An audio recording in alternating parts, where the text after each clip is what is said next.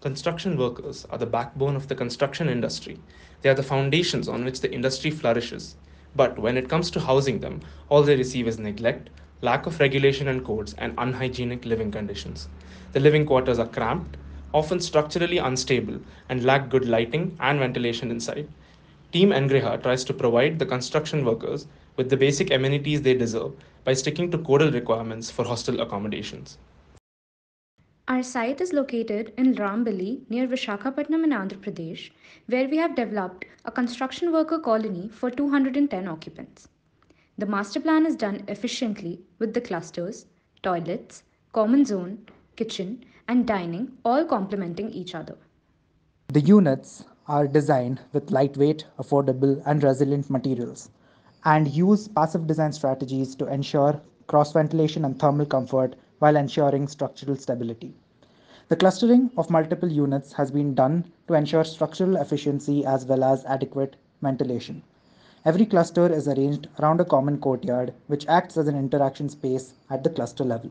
The structure rests on a tire foundation with a reasonable plinth.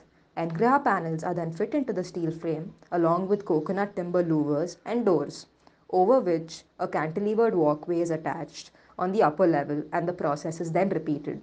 The roof is a bamboo truss with clerestories and composed of bamboo internal supports, over which the PV solar panels rest in a southwest orientation.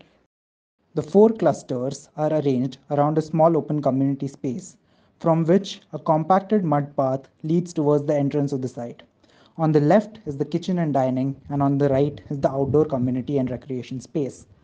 Along the community space lies the common area, with first aid rooms and indoor games room, which is air conditioned as a resilience measure against heat waves. The EnGriha panel composes of Ricron panels on either sides while having corrugated jute mats in the middle.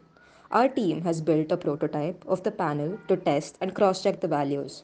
Post-testing, we can ensure that the panel provides a U value of 0.25, which is comparable to the U value of puff panels while being much cheaper than them. Through our project, we achieved structural, economic, and energy efficiency while still maintaining the comfort. Because, in the end, it's clear to us that even though we treat them as temporary, for a construction worker, it goes from one temporary to the next, which makes it permanent.